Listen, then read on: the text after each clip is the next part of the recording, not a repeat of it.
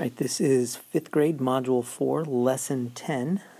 And in this lesson, we're going to be writing and evaluating expressions involving parentheses. So it's going to feel like we're kind of stepping away from all the work we've been doing with fractions, but really we're not. We're kind of just taking all the fraction work that we have been doing and kind of putting it into action, particularly with something that is going to kind of feel like algebra, a little bit like algebra.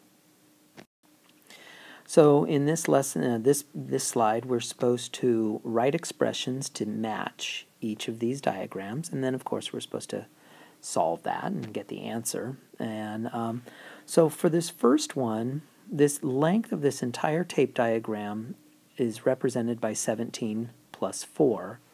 In other words, 21, but we're going to leave it as 17 plus 4. But then you can see that they cut it up into 4 equal-sized pieces, and that has nothing to do with this 4.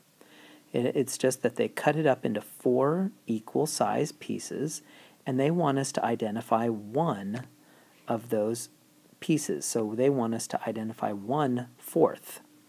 So the first thing, the entire thing, is represented by 17 plus 4, but they want us to identify 1/4 of it. And so that's going to be 1/4 times 17 plus 4. And that is the expression for this picture. It's 1/4. So this piece, this question mark, is represented by 1/4. 1/4 times the entire tape, which is 17 plus 4. Now to evaluate it, well, first we're going to add the parentheses. So now we have 1/4 times 21. And we know how to do that. So that's going to be 1 times 21 over 4. Nothing simplifies. So that gives us 21/4. And we can turn that improper fraction into a mixed number. And I'll put it down here. And that is equal to 5 wholes and 1/4 left over. Now moving on to the next tape diagram right here, we have this entire thing, and we don't know what that value is, but we're told that half of it, 2 of the 4, so half of it is equal to 4/7 plus 8/3, and so if we want to know the whole thing, we're going to take 4/7 plus 8/3, and I'll write this down, 4/7 plus 8/3, and we will double it. And why are we going to double it? Because here's 4/7 plus 8/3, and then here's another 4/7 plus 8/3. So we're going to multiply by 2. So doing the math, I'm going to speed this along a little bit. We need to get common denominators. So this is going to be 12/21 plus 56/21 times that by 2. And so that gives us 68/21 times 2. And that's going to give us, and I'm going to need a little more room here, and that's going to be 68 times 2 over 21, which gives us 136 over 21. And to convert that in, that's an improper fraction. To turn that into a mixed number, we need to do some division. So I'm going to go over here on some scratch paper. And I'm going to do 136 divided by 21. And let's see, oh, it looks like maybe 6 times. So 6 times 21 is 126. We subtract, that gives us 10 left over. So that tells us that that improper fraction, 136 over 21, is equal to 6 wholes, 10/21. So this is equal, I'm going to put that over here, 10/21. All right, so I'm going to zoom back up to the top here. All right, now here, we're supposed to write an expression to match and then evaluate. Okay, so we have this phrase here, and we need to write a numerical expression that matches this phrase here. So it says 1/8 the sum of these two numbers. So we're going to be adding these two numbers. So we're going to start by writing that down. And we may have to modify it later, but let's start writing that down. So the sum of 23 and 17, that's what we've written down here. Now here it says 1/8 of this. So that means we're going to multiply by 1/8. So there's our phrase. In this case, we could have, if we chose to, we could have used the commutative property, and we could have written it like this. And that would work also. But I chose to write it the way I did right here first. So it's 1/8 of the sum of these two numbers. I know the word of wasn't here, but I put it in there. 1/8 of the sum of 23 and 17. So now we have to evaluate. So we're going to figure out what that is equal to, and it doesn't matter which one we use because they're identical. So let's use this one because that's what I wrote.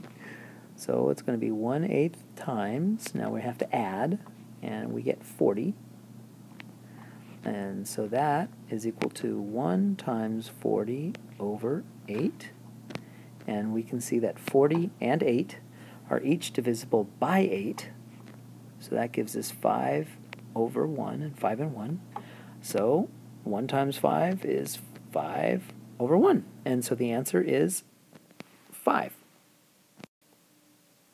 Similar problem, subtract 4 from 1/6 of 42. So you kind of have to read the whole thing and then kind of figure out, well, how am I going to start? Almost like start from the inside out. And where I see it, it says subtract 4 from this. So I'm going to write this down first. Let's kind of see what I mean by kind of inside out or backwards. 1/6 of 42 means 1/6 times 42.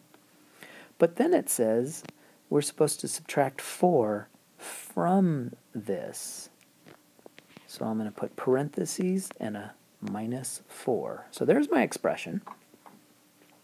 And I think for students it would be a little confusing that the 4 comes first in the words, but it comes last in the numerical expression. I think that's a little confusing, but heads up for that. And now let's evaluate. So we're going to evaluate. So 1/6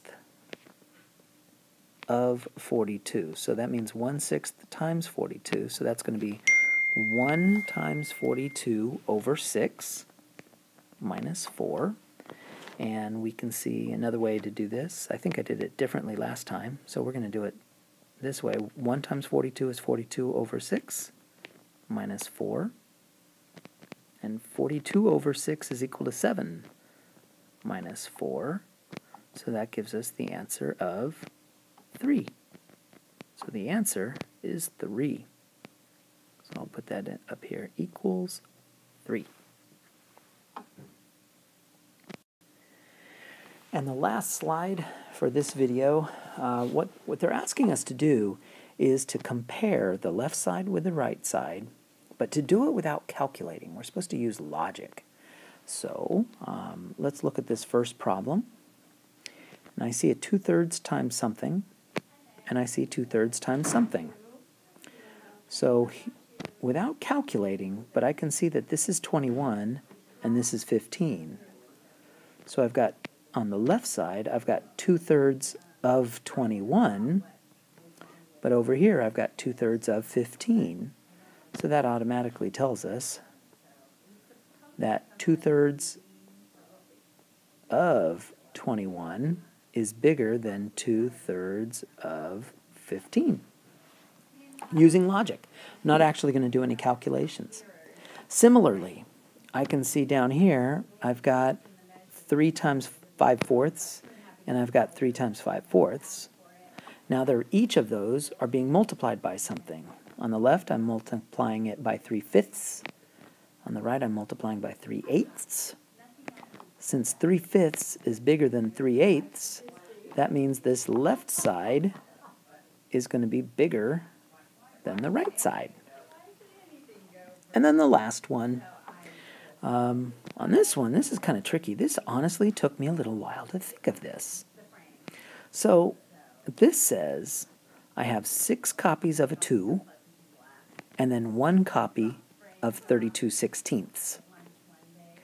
But over here, this says I have 6 copies of a 2 and a 32/16. So this really, the left side means I'm going to have 6 2s and 6 32/16 on the left side.